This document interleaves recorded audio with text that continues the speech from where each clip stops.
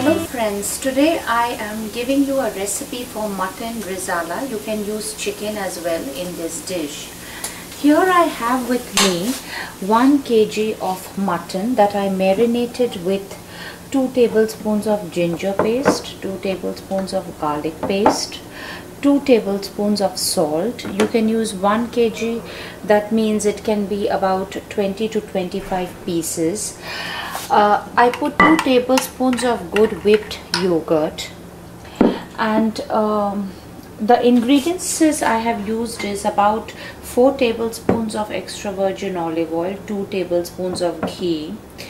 For the whole spices, 2 cinnamon sticks, few bay leaves, 2 to 3 long, 2 to 3 cardamom, red dried chilies and onions, which I will fry and put in later with ghee as the baghar. For the spices, about 1/4 teaspoon of javitri, a tablespoon of ground white pepper powder, a teaspoon of garam masala, which is optional, teaspoon of chili powder, which is optional, and water depending on how much gravy you need, about 4 to 6 cups. Now this dish is essentially a Mughlai dish. It is called lamb mutton curry, and I will also use a tablespoon of lamb curry masala from Shan, which is a secret ingredient used in this dish. Also I have used in this about 4 onions that I made into a fine ground paste, and I'm sauteing it till it will be golden brown. So I normally get this Shan masalas, and in this case I'm using korma. For rezala or mutton curry, I'll use about a tablespoon of this. Even though there are spices in here, this adds that extra special, authentic, marvelous taste which is mouth watering. So I'm starting my preparation right now. Here I am frying the onions till it is golden brown. Some people prefer to use green chilies as well. It has to fry for about 5-10 minutes in this pan.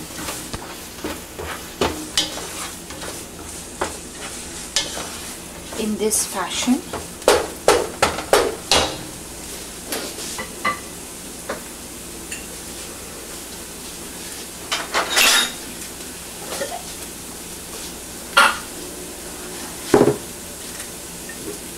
Adding about 2 tablespoons to 3 tablespoons of ghee,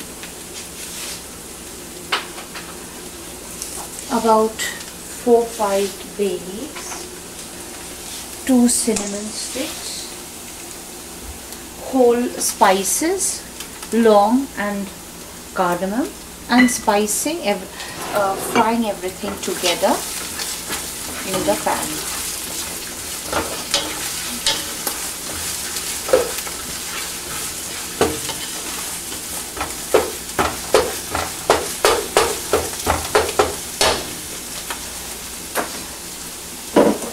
Now, in the meantime that my onions are frying, I would like to explain to you, this is it's called cashew or kaju paste with poppy seed. About 2 tablespoons I will use here, and at the end I will use some good quality saffron dissolved in milk for flavoring. Most of the Mughlai dishes you have to flavor at the end with these two.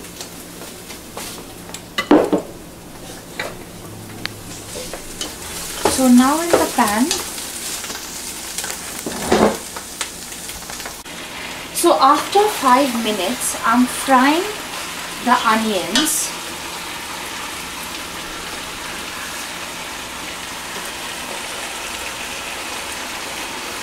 in the pan,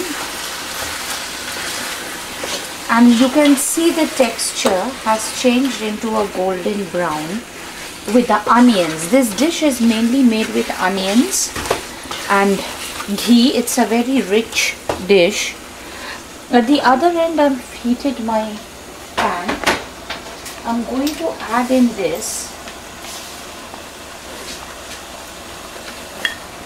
about a tablespoon of good quality ghee, and I'm going to fry some thinly sliced onions with dried red chilies.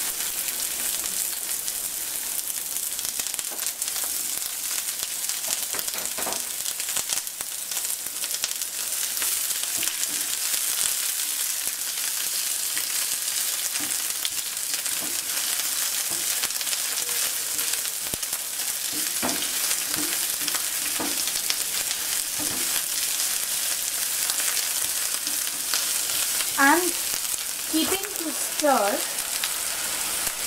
the meat in the pot.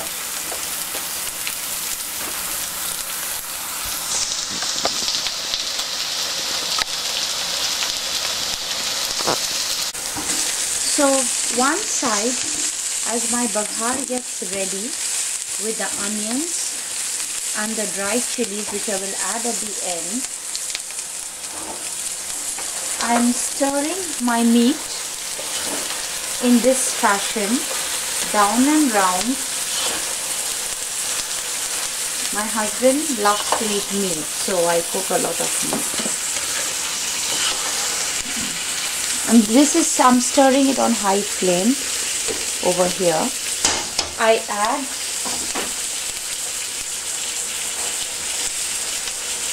like a tablespoon of ground white pepper powder,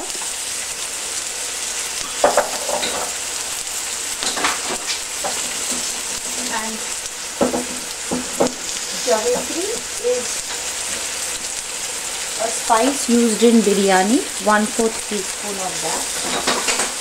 Salt was, the meat was already marinated with salt, but always you can add salt to taste, and keep mixing the mixture in this manner.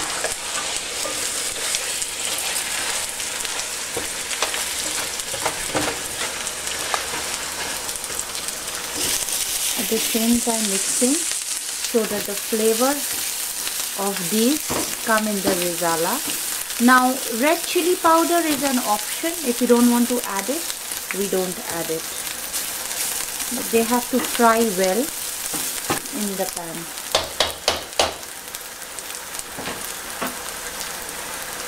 Already 2 tablespoons of yogurt was added.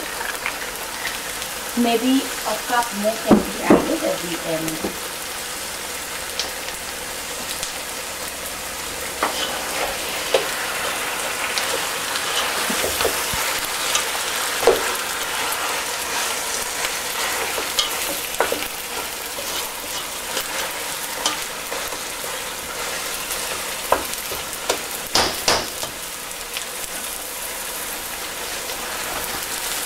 I fry the onions and the dried red chilies with the ghee.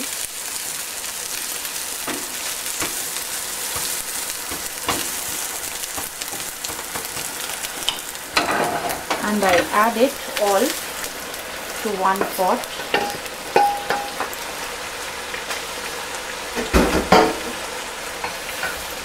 Normally don't waste any spices, so I add all the remaining water as well, and I go in this manner down and round.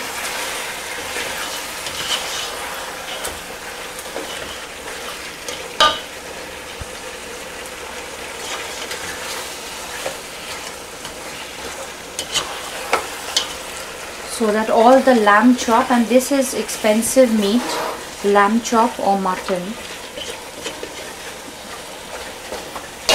looks absolutely marvelous. It should taste equally marvelous.